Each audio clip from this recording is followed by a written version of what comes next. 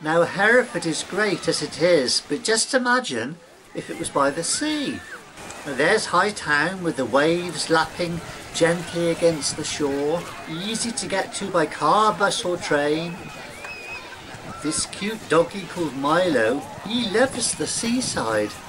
So there I am with a friend, sitting in a deck chair in front of the cathedral, and there is the new lighthouse built only 2 years ago.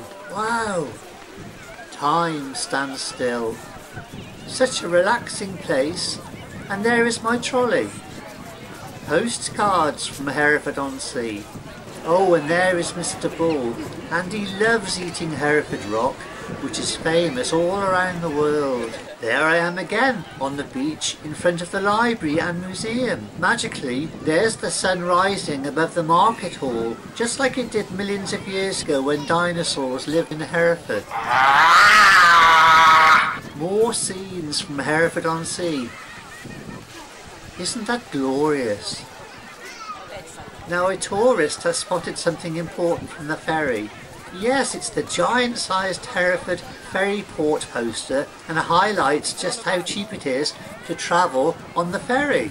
For example, a day ticket costs only £42.23 and will take you on a round trip from Hereford-on-Sea to Ledbury-on-Sea and also Ross-on-Sea.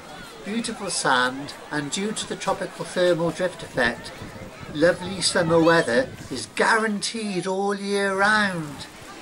Oh, and there is some very old footage of the original lighthouse in 1912, long since gone.